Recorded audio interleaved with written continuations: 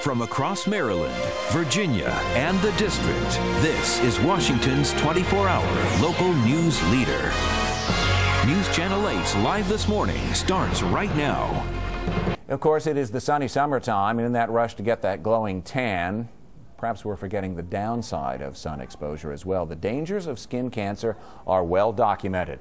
But is there a countervailing argument for sun exposure because of what is thought to be the widespread vitamin D deficiency? Joining us to sort out this risk-reward problem is Dr. Gupta, a radiation oncologist with the Associates in Radiation, and she is a frequent contributor to this broadcast, and we all look forward to your visits, Doctor. Thanks so much.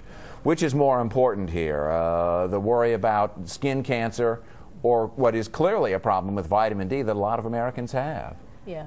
So this is the time of the year when most people are out enjoying the sun, and healthcare professionals, I think, have done a fabulous job warning people about sun exposure and sun damage and using sunscreen and all of that. And we've done such a good job that we've dropped people's vitamin D levels in the process. So, and your body needs some sun to make vitamin D. And so we've now actually been checking vitamin D levels in people, especially ones who have vague aches and pains, constant fatigue. So that's the flip side to the sunscreen issue.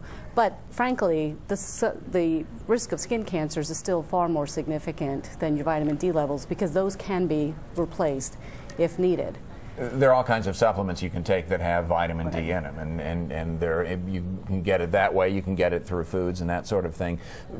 Are there long-term problems associated with vitamin D if this is a chronic problem for some patients? There are long-term problems. There are some cancers that have some links to vitamin D deficiency, but frankly, it's not as significant as the risk of skin cancers would be. So, American Association of Dermatology actually recommends about 15 minutes a day of sun exposure, but not sunburn. So a little bit of sun exposure is okay, but too much is bad. I mean, this all brings up the whole issue of tanning salons. Sure, and in fact, that's where I was going to go next in all this, because some people will say, okay, that gives me, my doctor says I need to go to the tanning salon, and indeed, I think there are even some of those salons that are saying, here's how you can get that needed vitamin D. Right. And the answer to that would be no. The tanning salons, they are high risk, and they're usually way more than 15 minutes. They're exposing you to ultraviolet rays, which we know are bad to begin with. And so, you know, there have been some issues with taxing tanning salons and all of that. It's a high-risk behavior. And frankly, most people get enough little bit of sun exposure throughout the day just that it's walking not really, around outside is that it's not an issue.